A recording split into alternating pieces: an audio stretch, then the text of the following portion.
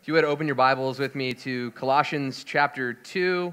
My name is Joshua Lewis. I've spoken here a couple times.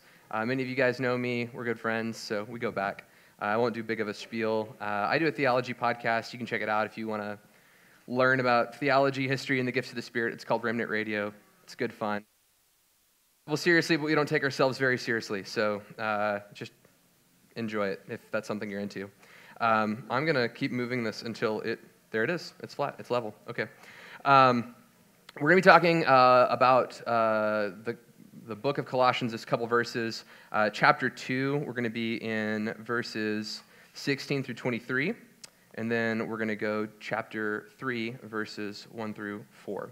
So that's kind of where we're going to be today. But I want to give you a bit of an introduction to the Church of Colossae before we dive too deep into it. The Church of Colossae is experiencing what is often called Judaizers, people who have converted from the Christian faith, or from the Jewish faith into the Christian faith, but they're holding on to specific Jewish traditions that they would then want to impose upon the Christian believers. Things like circumcision, new moon feasts, festivals, certain Sabbath days as a required observation for Christian living.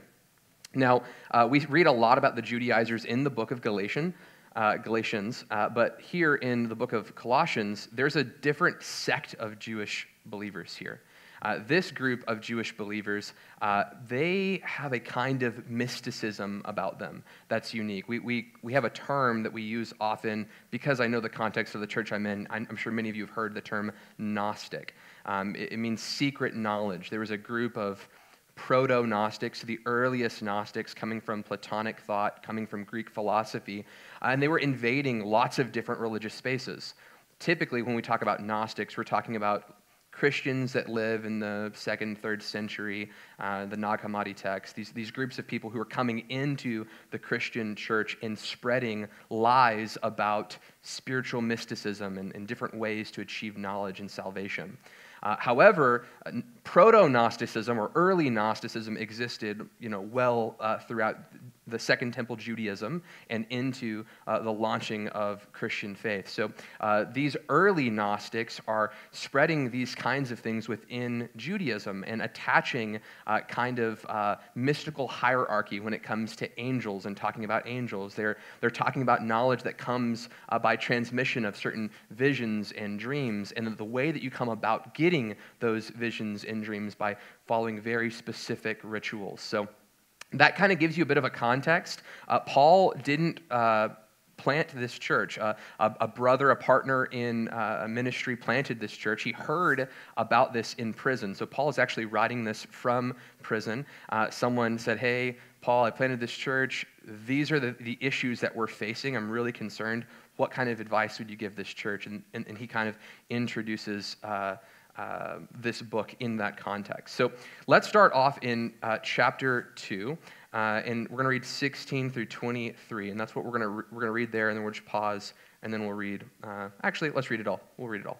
But as we do this, can y'all do me a favor, and we'll just rise if you can stand. I know we've sang songs, and some of us, our legs are tired. If you can stand, please do with me. We want to honor the Word of God as we approach the text. It starts off this way. "Therefore, let no one pass judgment on you in question of food or drink with regards to festivals, new moons, or Sabbaths. These are shadows of the things to come, but the substance belongs to Christ. Let no one disqualify you, insisting on asceticism and the worship of angels, going on in detail about visions, puffed up without reason by his sensuous mind, and not holding fast to the head, with whom the whole body is nourished and knit together, through its joints and ligaments, growing with a growth that is from God. If with Christ you died to the elemental spirits of the world, why, as if you were still alive in the world, do you submit to regulations, do not handle, do not taste, do not touch, referring to things that all perish as they are used, according to human precepts and teachings?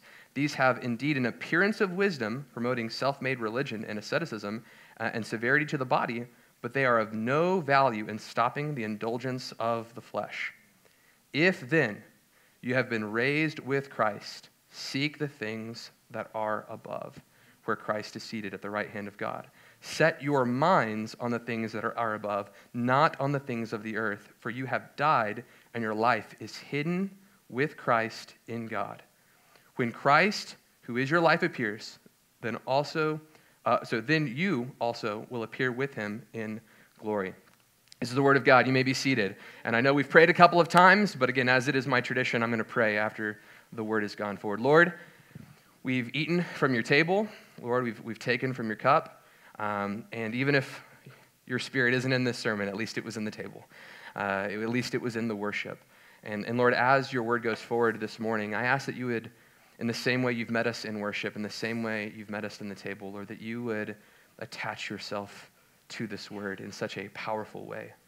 Lord, I ask that people who hear your word go forth today would receive from it, and that your spirit would transform hearts and change minds. Lord, there are people, I believe, present in the room who have struggled and wrestled with the very things the Church of Colossae have wrestled with, and they keep falling short, they keep stumbling. And Lord, today could be that day that they break free of the lie, they break free of the bondage, they break free of the sin, and are people whose breath is taken once again from the King of Kings and the Lord of Lords. So Lord, I ask that you would just inspire our just attraction. Take our breath away. That's what I've been praying, Lord. Take our breath away with your beauty and your glory, and help us fix our gaze on you. And I ask that your word, as it goes forward, it bear fruit 30, 60, and 100-fold, and it wouldn't return void. We ask these things in Jesus' name. Amen.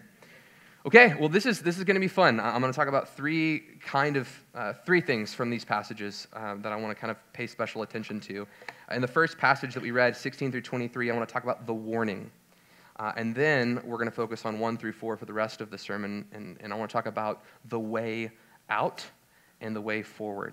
So there are three things that we're going to take from the passage we just read. There's a warning, there's a way out, and there's a way forward. The warning is of this mysticism that we spoke of earlier, this ritualism. You'll see here in the passage, he talks about no food or drink. He's specifically talking about the Jewish custom that they would have. They were in these pagan societies that were often offering up food to false gods. So many Jewish believers in those days would abstain from, hey man, it's good to see you. It's good.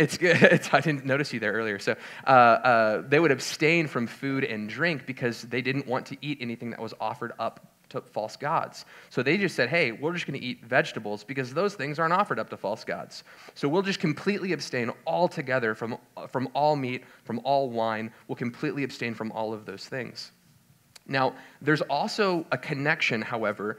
Many scholars see this passage, this latter passage, do not taste, do not handle, do not touch. That one's referring probably to abstaining from food that's offered up to idols. But this other verse on food and drink, they believe it's probably referencing to fasting.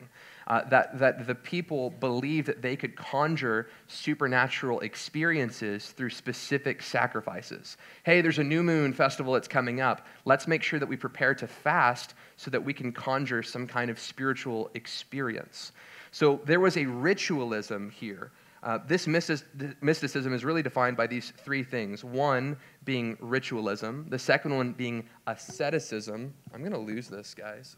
I had it on all the way through worship, and it keeps falling off. Okay. Ritualism, spiritualism, and a kind of myth that teeters on speculation. Just made up doctrine that they would speculate on.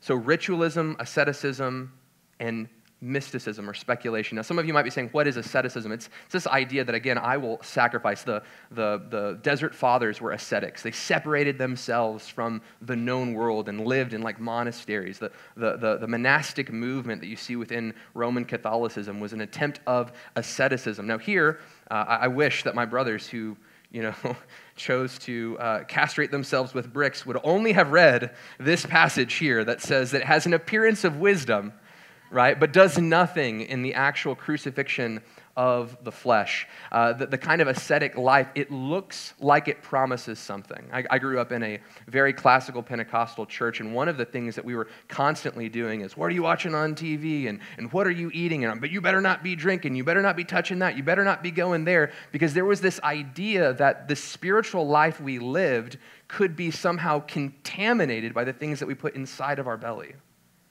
That if we eat this or we drink that, somehow the spiritual life, it can be contaminated, which really suggests, and this is where things get hairy. The Judaizing cults, they want you to do something to be saved. But within that, many of us here go, well, I'm not trying to earn my salvation. I'm not doing anything to earn my salvation. But when you ask the question in reverse, can you do something that will cause you to lose it?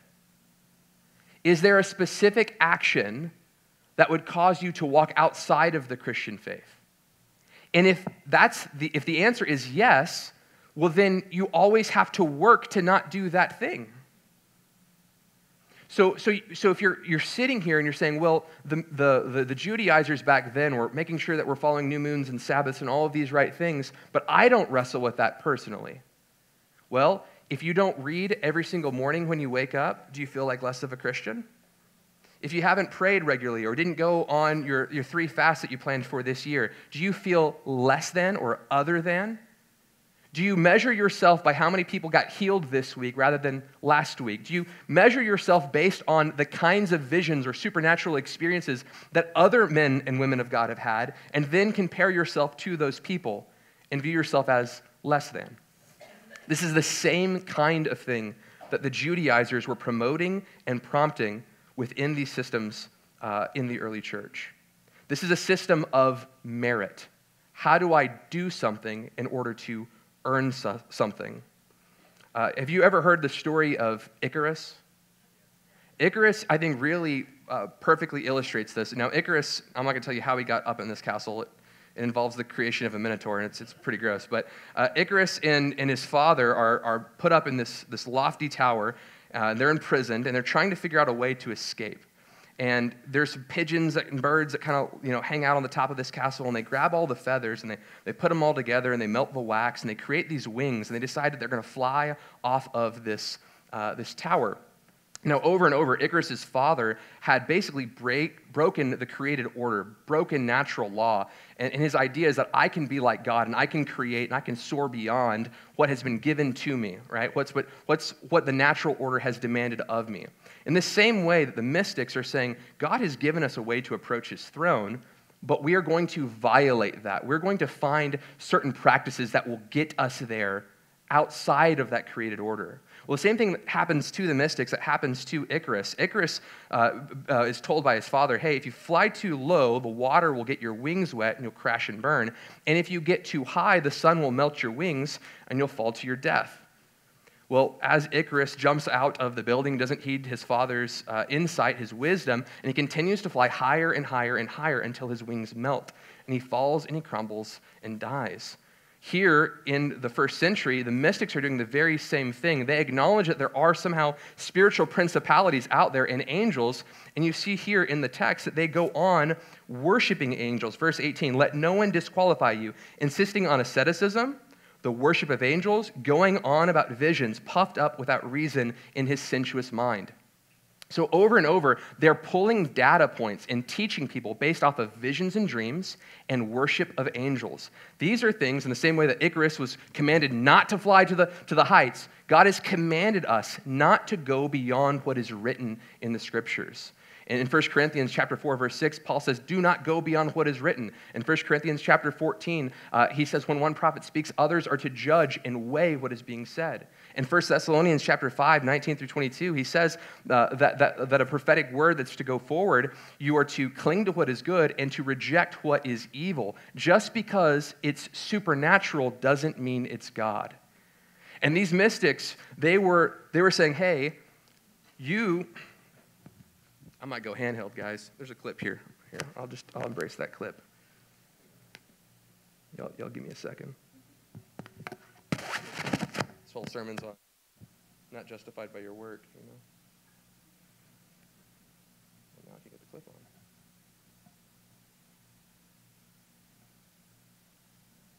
on. Okay, I'm going handheld. Where are we at? Thank you. Is that what that is?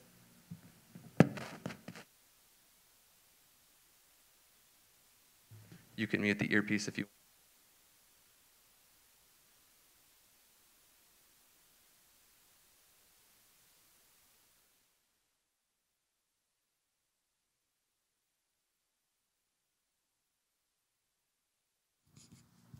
Thanks, man.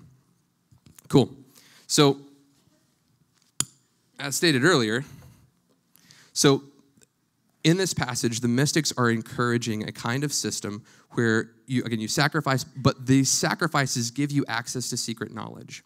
Now, one of the things that we've done in our studies and in our teaching in charismatic doctrine here on Remnant Radio and other things that we've done is we've discovered that there's an entire branch of the charismatic movement that says you don't have revival because you haven't sacrificed enough.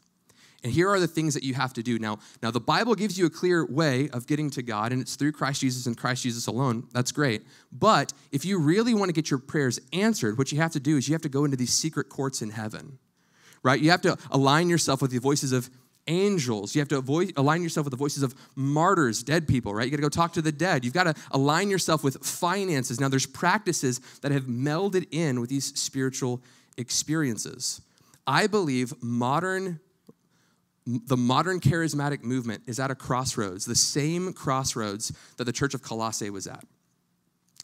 It's really difficult to sit in a place where you believe in healing and you're not seeing healing. To sit in a place where you believe in prophecy, but you don't know what the future holds. It's very difficult to sit in a place where you believe that God has the power to transform the lives of your loved ones and your loved ones are still lost. And then when someone comes along and says, I have the secret sauce for you. If you would just do X, then this will happen. It's a system of merit that doesn't trust God's work. It's a system that trusts your work. And I really felt called, this week as I was praying, man, what am I going to share this week to my friends at Wellspring? I felt that there was this stern warning. Not that anyone here is practicing these things, but a strong warning.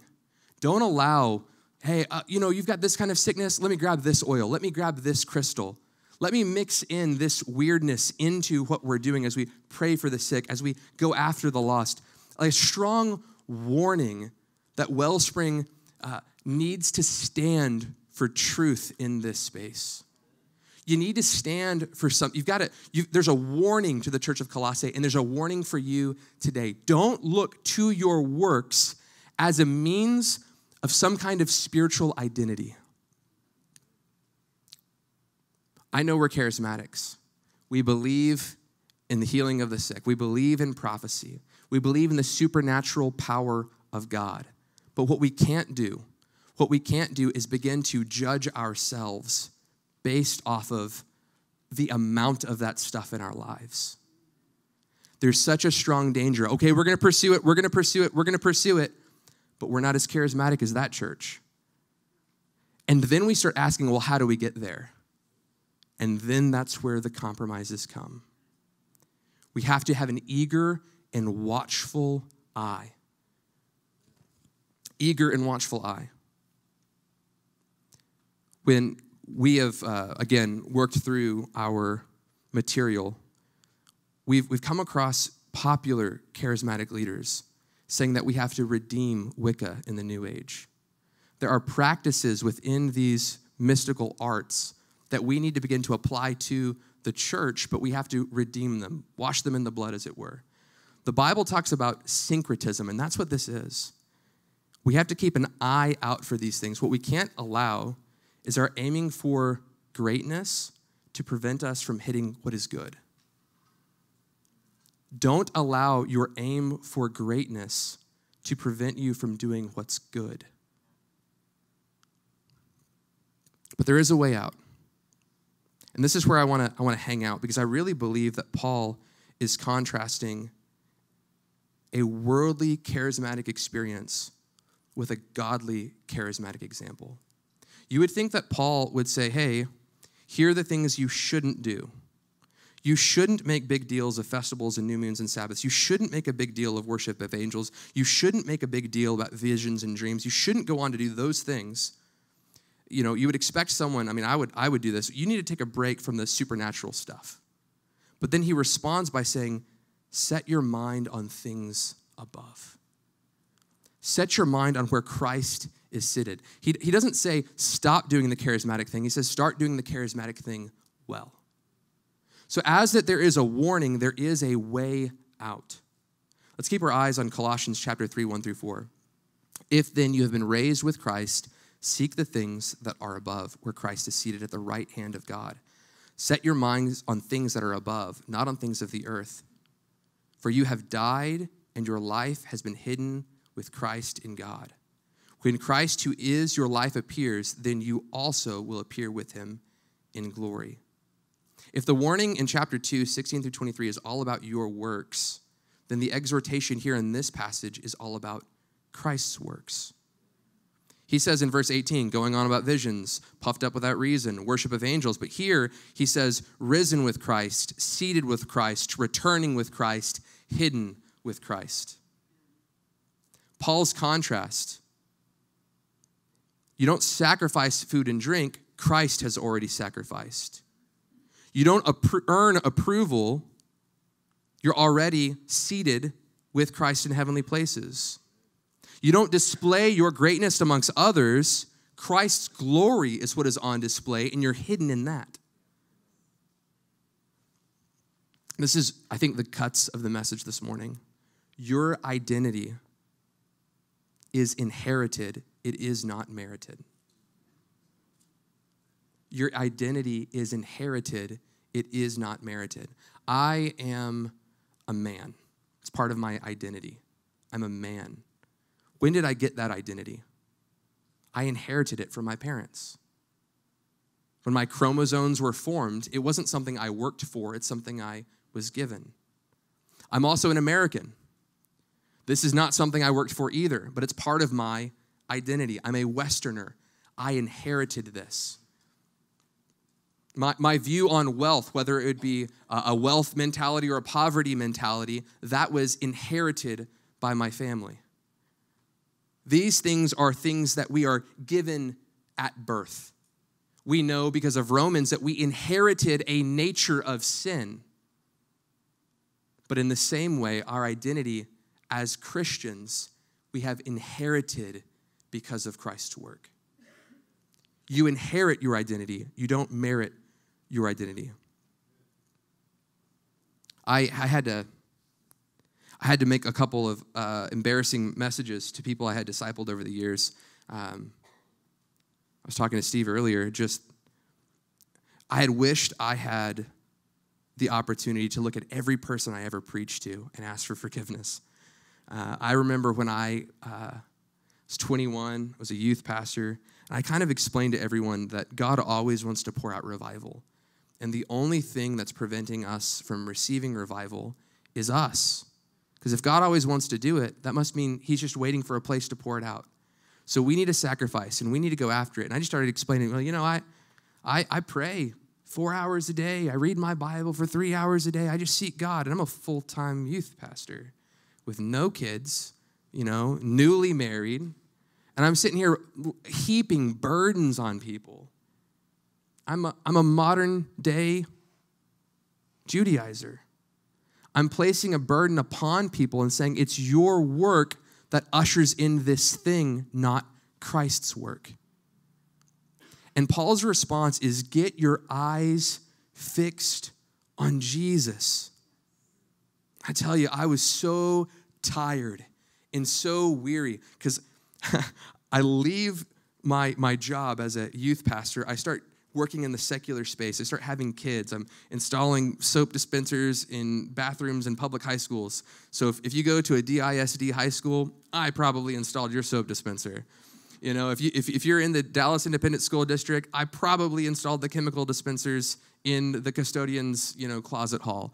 I swept chimneys for a couple of years. I put on roofs. I was a salesman for a roofing company.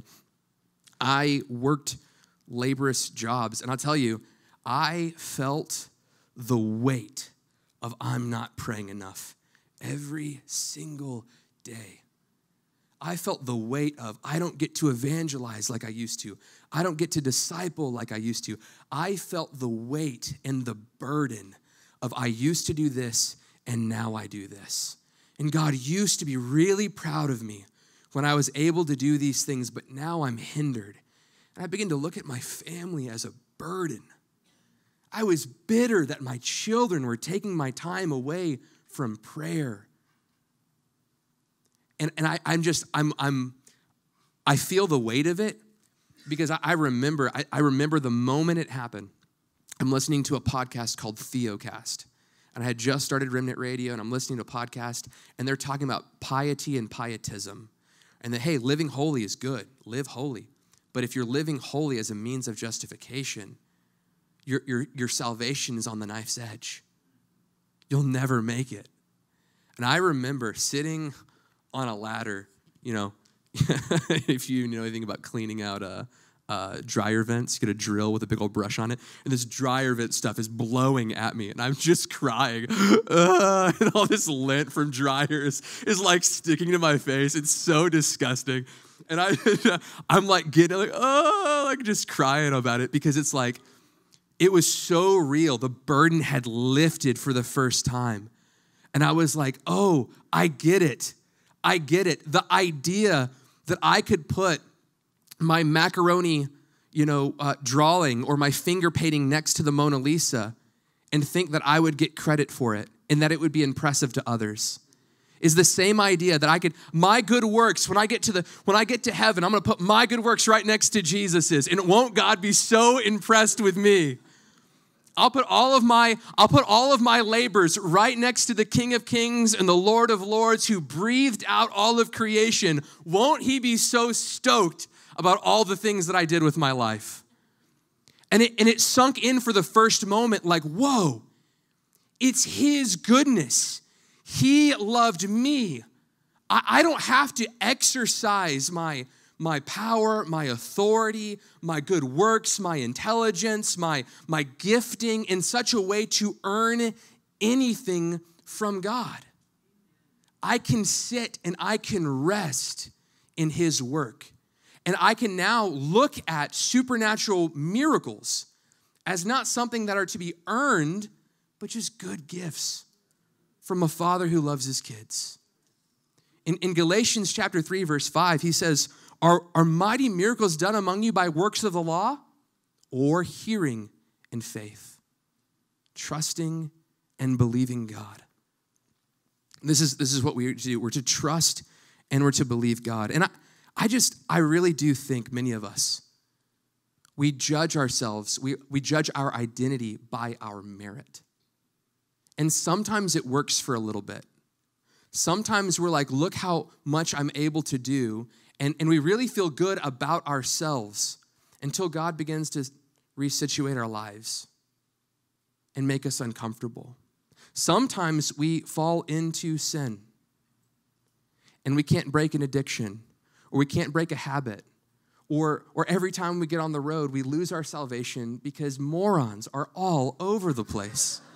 There's just something gets you and it's like, oh, Jesus, I know the devil had no hold on you, but he wasn't driving on I-35, Lord. If it's not the good things you're judging yourself by, it's the bad things. It's the things that you're not doing well or not doing right. Statistically speaking, I know that there are men in here who are bound in pornography. Statistically speaking, I know that there are marriages in this room that will not last because you're hiding your marital difficulties with the pastoral staff and the family of God who loves you and wants to see you through this. Statistically speaking, I know that the young women in this room are judging themselves based off of unrealistic bodies that are on Instagram that have been photoshopped all day long. I understand the weights and pressures of identity of what I have to do to become what I'm not. But your identity is inherited. It is not merited. Jesus dies on this cross for you and gives you.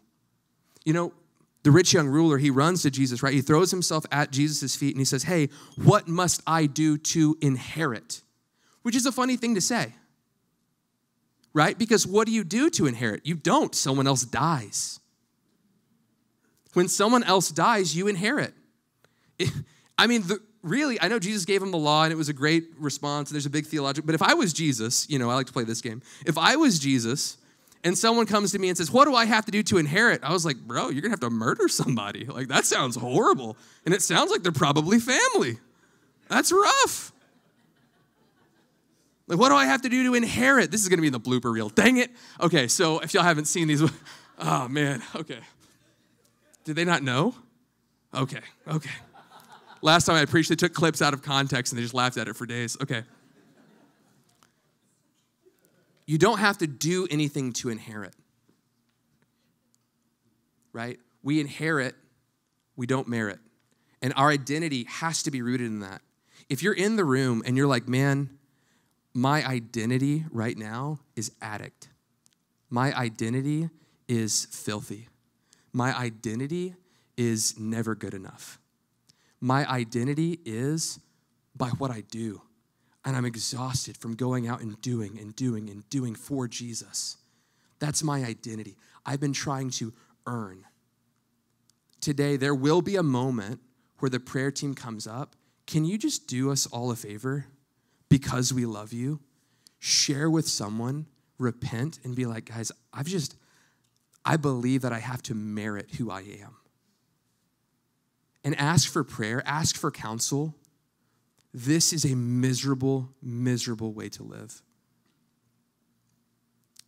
Okay.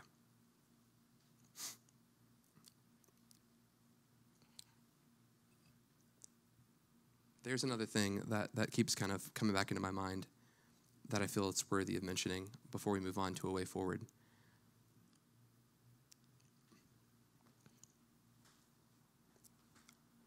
Because I still feel like there's people in the room who think you don't know what I've done.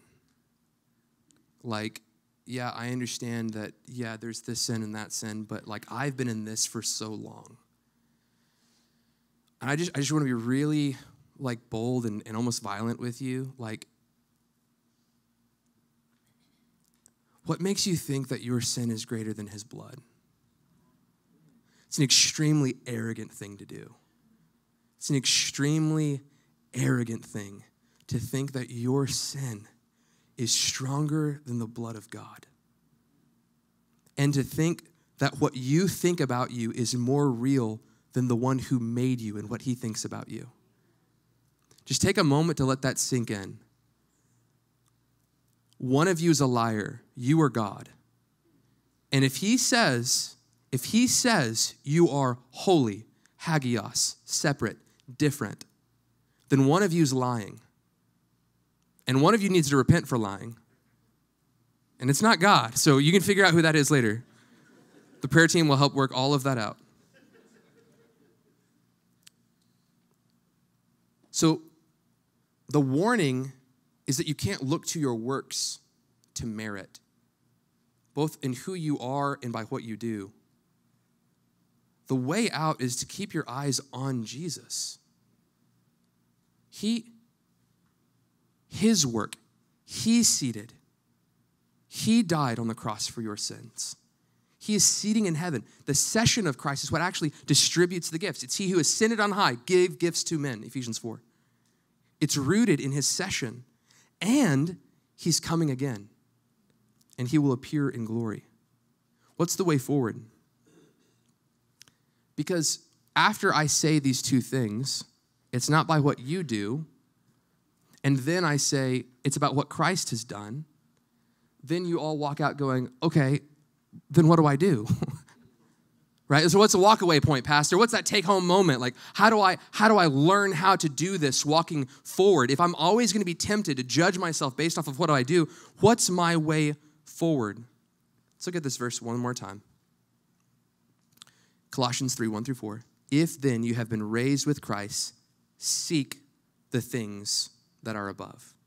Some of your translations might say, set your heart on the things above, where Christ is seated at the right hand of God. Set your minds on things that are above. Verse 4, skip down to verse 4 with me. When Christ, who is your life, appears, then you will also appear with him in glory. This is Douglas Moo. He writes this about the translation difference that some of us have in our Bibles for seek the things that are in heavenly places versus set your heart on things in heavenly places. He gives this commentary. Paul is not saying so much that believers should seek to possess the things above as that they are seeking to orient themselves totally to the heavenly realities. We are not to strive for heavenly status, since that has already been freely given to us in Christ. Rather, we are to make the heavenly status the guidepost for our thinking and acting. And by using the present tense, Paul is indicating that believers should be constantly occupied in striving for this orientation. So when we are to seek the things that are above, what is Paul saying? He's saying your only job in striving is constantly remembering what Jesus has done. And this is so cool. Set your heart on these things. Set your emotions on these things. Your desires on these things. Your mind. Constantly remember the incarnation. Constantly meditate on the crucifixion. Meditate on the resurrection and the ascension. Meditate on the beatific vision of when Christ comes again in glory. And this is my favorite part of this passage. My favorite part of this passage is that last verse. When Christ, who is your life, appears, then you will also appear with him in glory. The reason this is my favorite part of the verse is it gives the rest of it context. Because there is this become what you behold principle. There's this become what you behold principle, right? So when Christ appears in glory and we see him, we will then be like him. So what are we to do in the meantime? Seek him. Try to get the best look at him now that you can.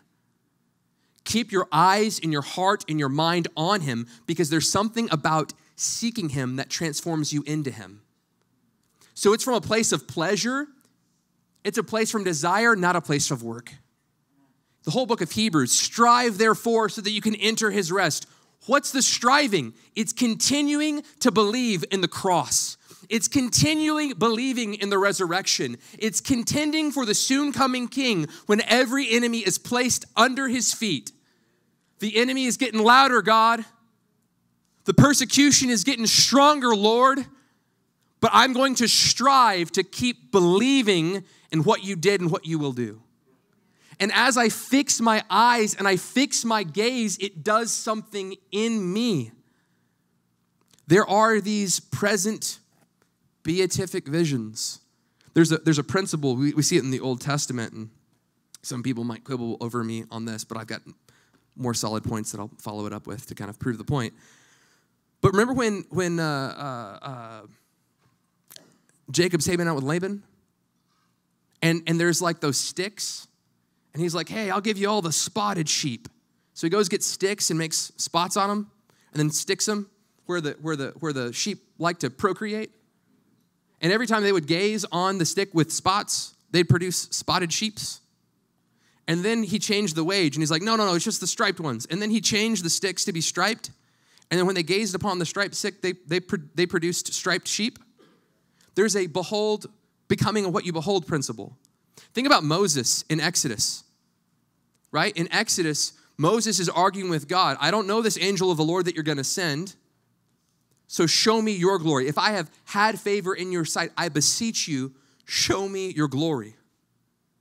But then later, I think it's chapter 34, Moses begins to veil his face. Why?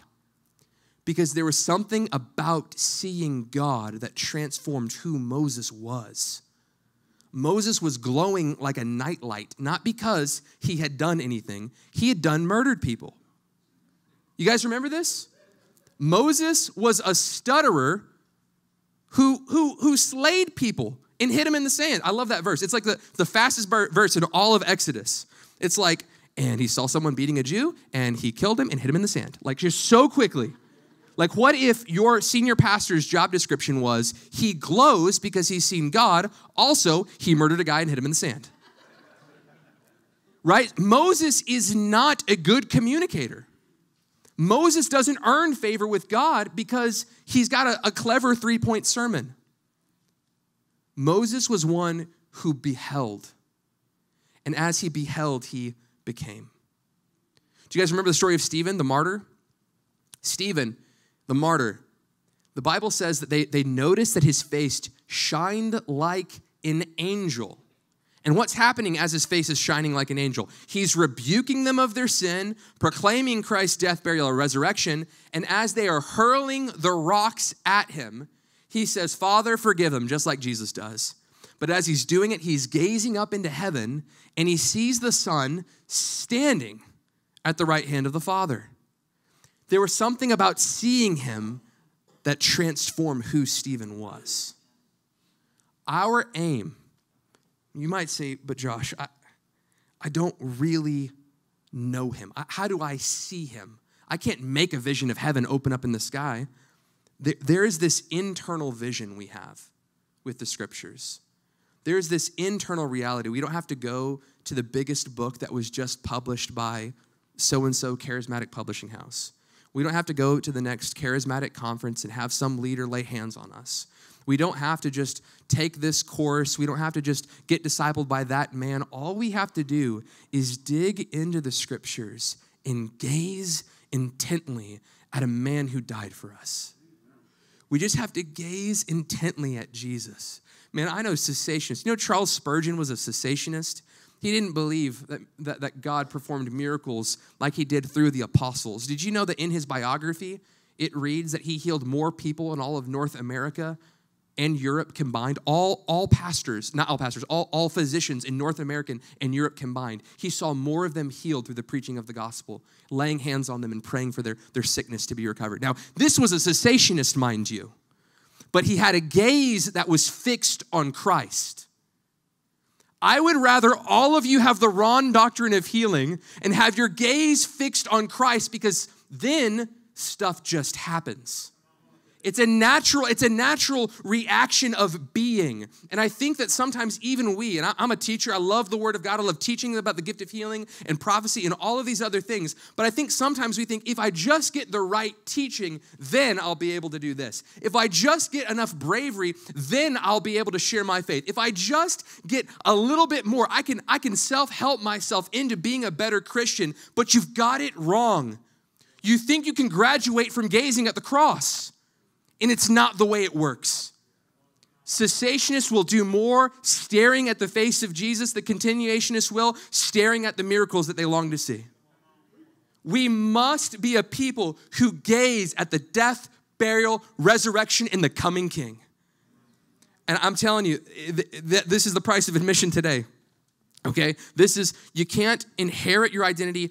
You can't merit your identity. You have to inherit your identity. You have to inherit it. And once you've inherited that identity, don't move on from that position. Rinse, wash, and repeat. Stay right there. Because the second you think, okay, now I've got the basics, he died on the cross, let me move on to the mature stuff, that's when you walk into heresy.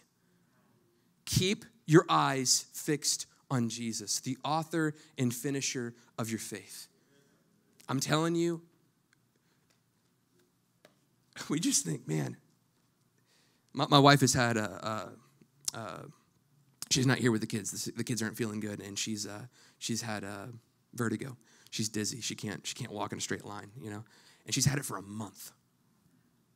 And we just think, man, if I could just get a little bit more time, and life is so difficult here and so difficult there, and if I could just get some relief here, I'd really have peace.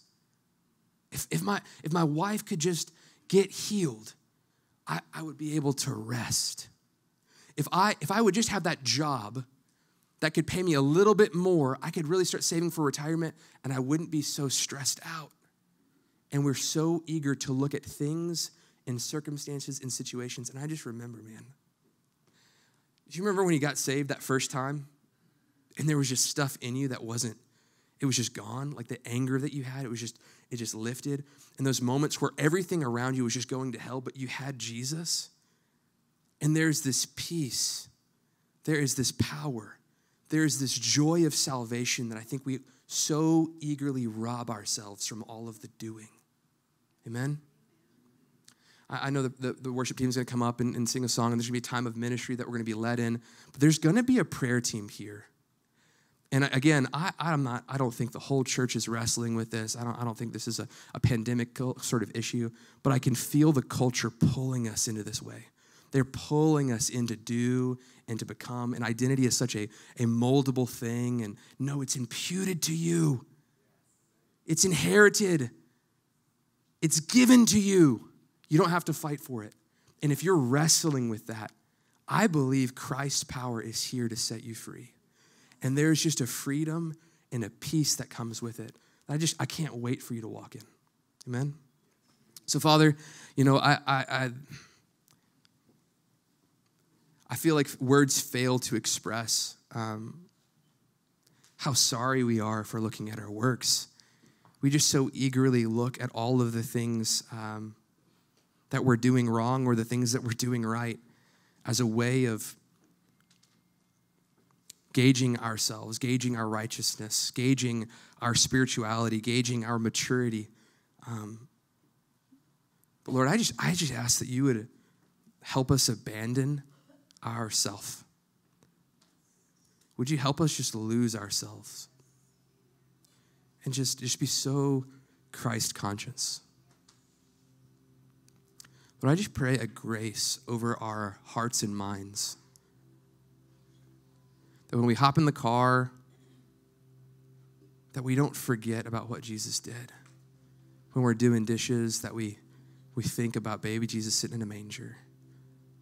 When we're at work on a break, we just can't stop thinking about the 24 elders surrounding the throne. That we think about all of the pain that the world is experiencing, wars and tribulations and trials, that we remember that Christ took a beating for us. That when we feel shame, that we remember that you were naked, you were beaten for us. Lord, I ask that we would not cheapen your work by comparing ours to yours. That we would somehow discredit your sacrifice by thinking that we could somehow achieve or obtain greatness. Lord, would you forgive us? Would you wash us, Jesus? Would you cleanse our heart and make us new? We want the mind of Christ, the heart of Christ, the desires of Christ. We ask this in Jesus' precious name. Amen.